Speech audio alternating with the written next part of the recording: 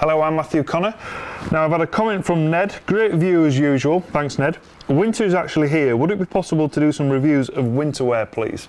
So what I'm going to do is I'm going to compare the Galvin Green Burns Windstopper against the standard Lambswool jumper and just find out why you're paying more than double for this top compared to this top, and is it just about the brand or is there some technology behind it?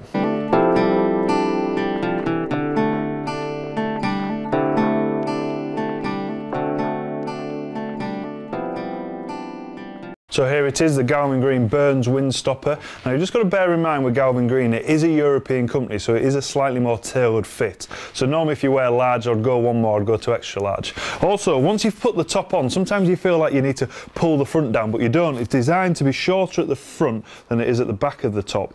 Now the idea is once you pitch over, if you've got a lot of top in front of you, it tends to restrict your swing. So it's slightly shorter, so when you do pitch over to hit a shot or a putt, you aren't restricted, but you're still protected because the rear is longer.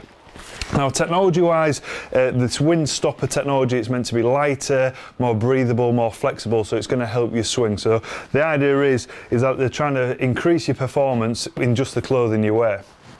Now this one comes in 6 different colours. This one's there black, green and white. Look wise, I think it does look pretty stylish, very European, very kind of funky styling. Now what I'm going to do is I'm going to use a paper towel, I'm going to use some compressed air, and I'm going to see if this Windstep technology actually works.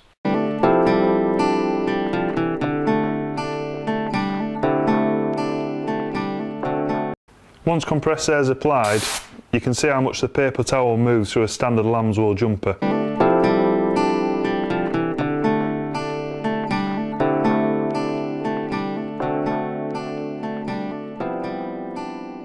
Once I apply the compressed air to the Windstopper, you can see how the paper towel didn't move at all. As you can see from the test, you're not just paying for the Galvin Green brand, you are actually paying for some technology.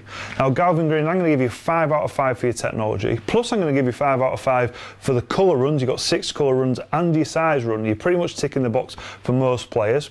So once again, I hope you've enjoyed my review of the Galvin Green Burns top. If you have, then please subscribe to our YouTube channel, give me some thumbs up, please get in contact, be social. If you'd like me to review any more products, then please be in contact, inbox me, place some comments below. Thanks for watching.